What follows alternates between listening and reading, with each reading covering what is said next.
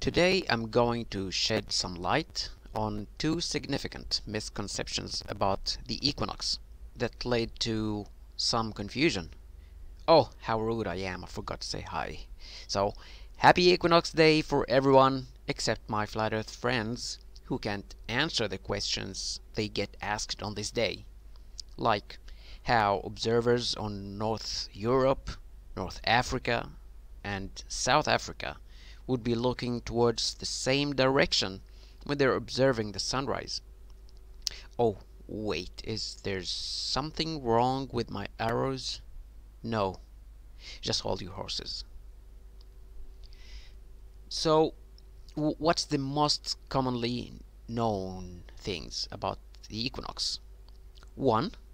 The sun rises exactly due east and sets exactly due west. Number 2.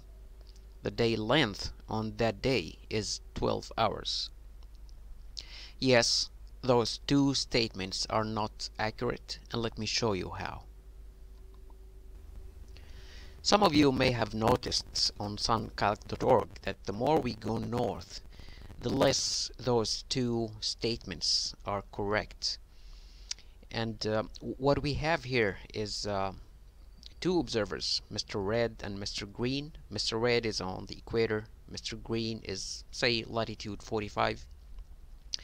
And of course we don't have two suns, but this is just the sun from this man's perspective, Mr. Red, and this is the sun from Mr. Green's perspective. Now, as the Earth spin for both observers, the sun is moving into that direction, perpendicular to the axis of the spin. So, at this moment, both of those two observers are looking at the sun just a little bit before sunset. And as time goes by, the sun is moving downward, and as you see for Mr. Red, the azimuth is not changing, but for Mr. Green the azimuth is changing, and it's going to get closer to the west. For Mr. Red, it's west all the way. From the moment afternoon, it's always west because he's on the equator. But for Mr. Green, it's usually, not usually, always towards, a little bit towards the south, and until the center of the sun is on the horizon, like this moment. Now, both of the observers can see that the sun is due west, exactly due west. But this is not sunset. Sunset is when the upper rim of the sun is occluded behind the horizon. So let's go for this moment. Yes, Mr. Red now is observing sunset, but Mr. Green is not observing sunset. The sun didn't yet set on the horizon, or the upper rim didn't set on the horizon.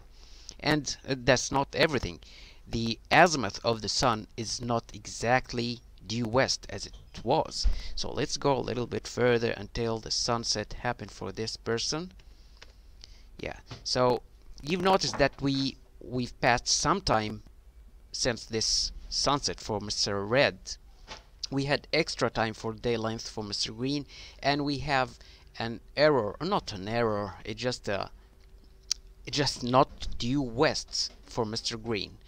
So in short, for Mr. Green, there's an extra time for day length, and there's a change in the azimuth of the sunset.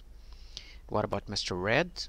We already agreed, and we've seen that there's no change in azimuth, but there's an extra time for the day length for Mr. Red. This is the geometrical center of the sun. This is exactly 12 hours from this moment to the moment, or from since the moment that the center of the sun was on the horizon during sunrise.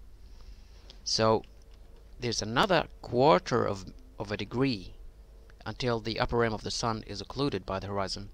Quarter of a degree for sunset, quarter of a degree for sunrise. That's half of a degree. That's 2 minutes extra time for day length for this man, Mr. Red. But is that all? No. There's another half degree of celestial refraction. So the sun should be like here for Mr. Red.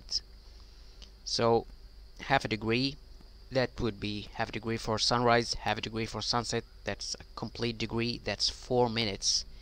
Add those to the previous 2 minutes. So a man on the equator would have a day length on the equinox of around 12 hours and 6 minutes, roughly. And of course, that increases for a man on northern latitudes.